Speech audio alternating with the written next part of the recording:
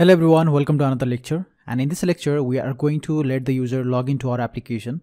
So to do that, we need to go over all the things that we did in the registration activity. That is, we need to take the data from the register form and we need to validate that data, and we also need to use the Firebase authentication class to let the user log into our application. Since we have already created an account, we will use the same account to log in the user. Okay, so before that, I want to run this application and show you guys what happens in our application right now. So I'm gonna run this in my emulator, and here we are getting this login page, right? So if we click on create account, we go to create account, and if we click on login, we do not come back to the registered account because I have not implemented this login feature here. So first I'm going to implement this login button here so that whenever user click on this login, they can come back to the login activity. So let's go here in our registered Java file. Here we already have this go to login feature, go to login variable. So what I'm going to do is, just after this, I'm going to add the go to login. I'm gonna add the on-click listener on this go to login button, okay, and new on-click listener. And now here I'll just start the new activity and create the new intent inside that, and from the get application context we'll go to the login.class, and I'm going to add the finish as well. Okay, so let me run this again, and now we can go to create account. We can come back to this register account. Okay, so we are done with the register thing. Okay, here so I'm going to close this activity.register XML and everything.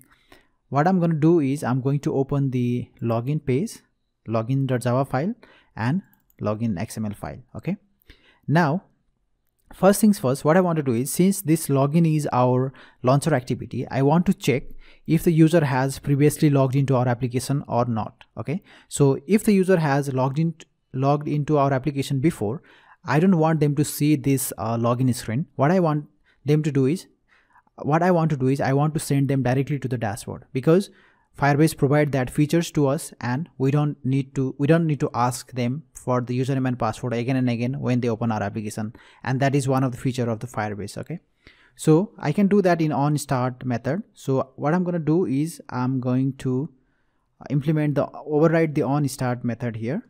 Okay, and inside this I'm going to check if Firebase auth.getInstance get current user is not equals to null. Okay, so if the user has previously logged into our application, this thing is going to fail. Okay, this thing is going to be true because the current user is not null.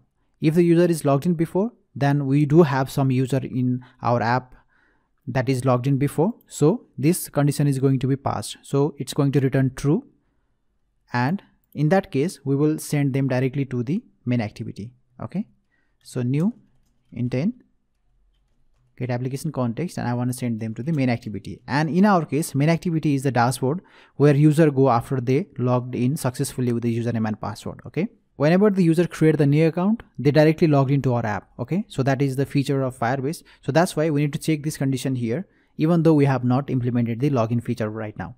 Okay, and I'm going to finish this. Now I want to show you guys what happens when I rerun the application. Okay, so currently this is our app.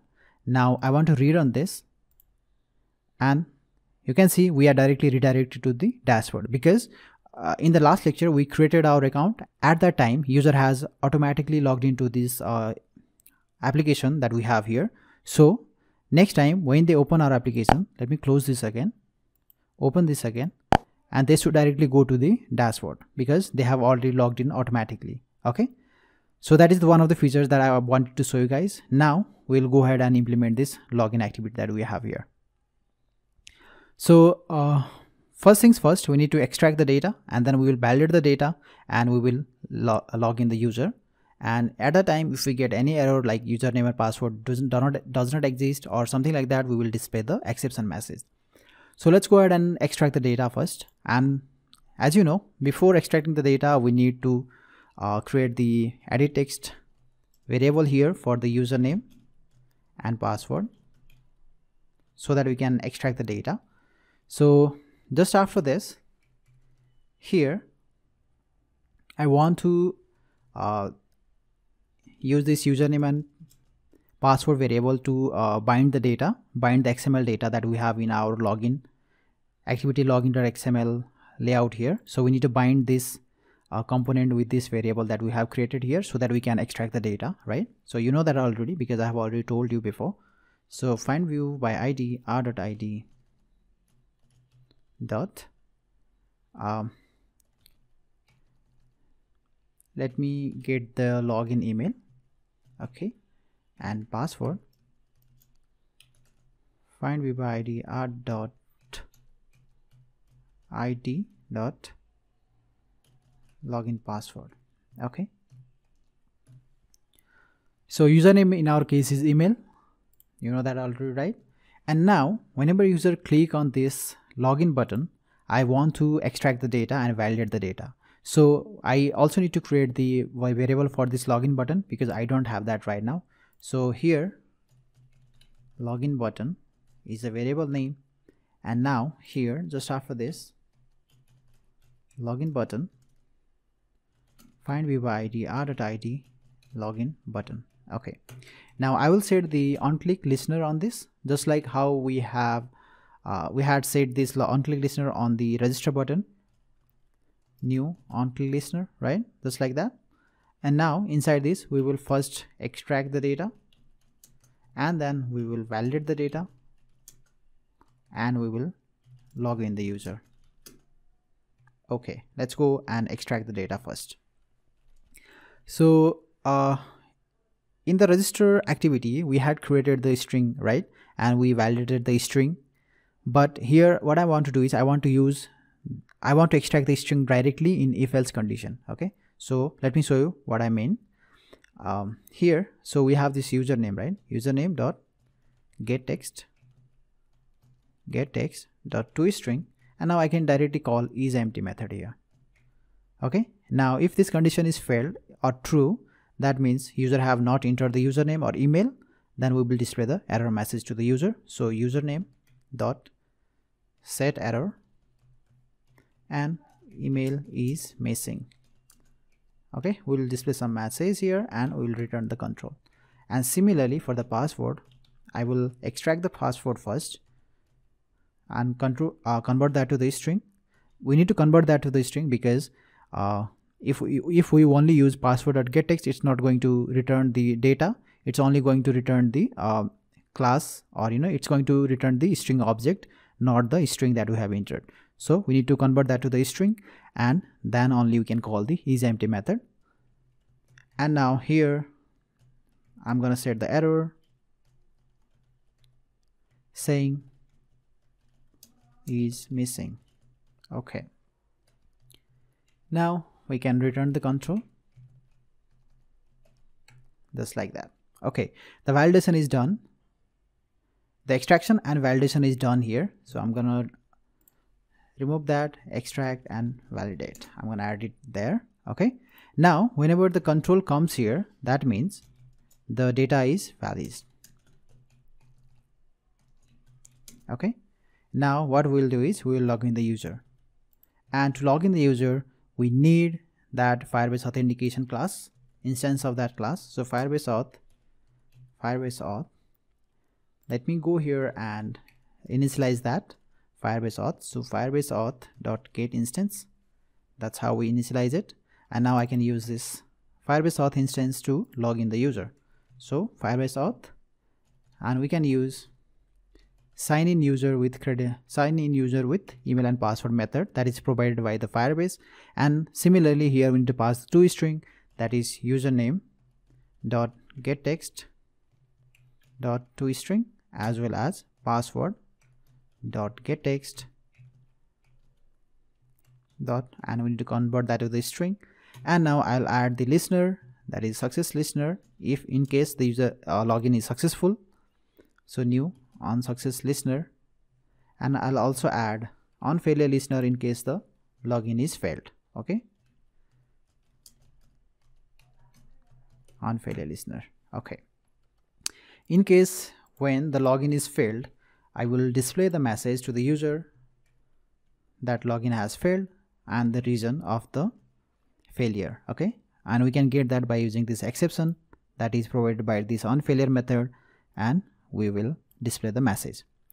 And in case the login is successful, we will the control will call this onSuccess method. So login is successful, right? So in that case, we will send the user to the main activity by using intent